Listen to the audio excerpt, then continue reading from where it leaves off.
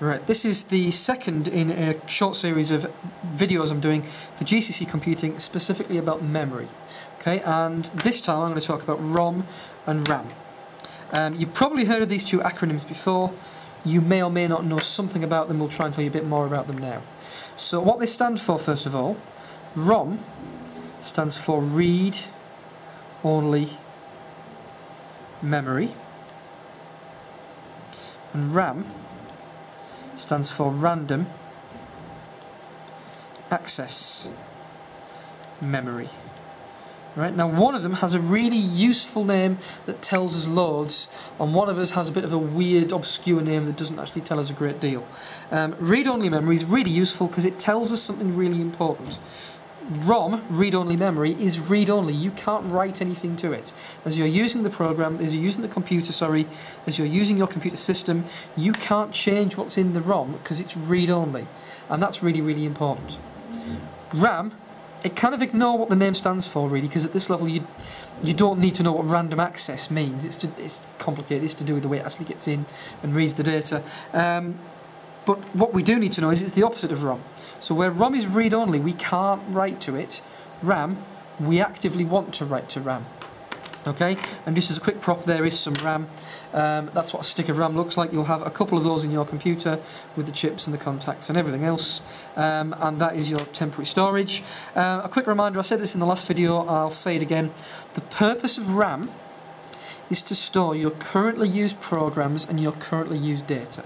Okay, so as you're loading your word processor, as you're loading your music player, as you're loading your web browser, the instructions for how to run that program get copied into here for use by the processor, so that the processor can execute those instructions, and the data you need is also stored on here. So the data for this video is very temporarily being stored in your RAM, so your computer can process it and then display it on your screen for you to watch. And that's what RAM's for. And RAM typically is of the order of 4 to 8 gigabytes in size. So you might have 2 gigabytes or 1 gigabyte or 4 gigabytes or 8 gigabytes. So we're talking about, we'll say 1 to 8. 1 to 8 gigabytes in most computer systems. If you went and bought a PC today, it will probably have 2 or 4 or 8 gigabytes of RAM in, of main memory. Okay?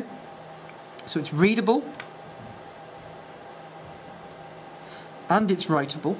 So you can read from it and write to it. And it's typically 1 to 8 gigabytes in size, and it's used for currently running programs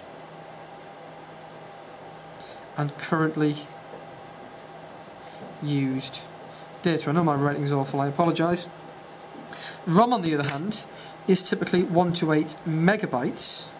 So much, much smaller, 1024 times smaller, okay, or about 1,000 times smaller. On your computer it might be 2 megabytes, it might be 4, it might be 8, but that typically is the kind of size you get on most desktop computers. It is readable only, so it's read-only, you can't write to it, and its purpose is for the startup instructions for your computer. Now by that, I don't mean the operating system. What I mean is, you've got a processor, and you've got a hard drive, and you can't really see those there, can you? I don't want to rub my writing off, but you've got your processor, you've got your hard drive. When you turn the computer on, your operating system, Windows or Linux or Mac OS X or whatever, is on your hard drive, and the processor needs to be able to use it somehow. And so the processor needs to be able to talk to the hard drive and tell the hard drive to spin up and get the data off and get the instructions off and give it to the processor. And that's not as simple as it sounds. And so the ROM is a very, very small piece of memory that tells the computer how to start up, how to check if a hard drive's plugged in, how to check if a CD drive's plugged in, which device to go to first, and that kind of thing. And how to actually start the computer from scratch. Once you get past that very first startup, then the operating system in here takes over and starts to load onto the computer, and from there we're fine. And so actually we don't want to change the ROM, which is why it's read-only. We don't ever want to edit it. And its job is just to kind of kickstart the computer or pull it up by its bootstraps, which is why you call it booting up, pulling it up by its bootstraps. So ROM, very small, read-only, used for startup instructions. RAM, much bigger, 1,000 times bigger, It's readable and writable. It's used for currently running programs and currently used data so that your computer can actually do stuff. And that is the difference between ROM and RAM. And that's what they're used for, and if you get asked any questions, then hopefully now you should be able to answer them based on what I've just said.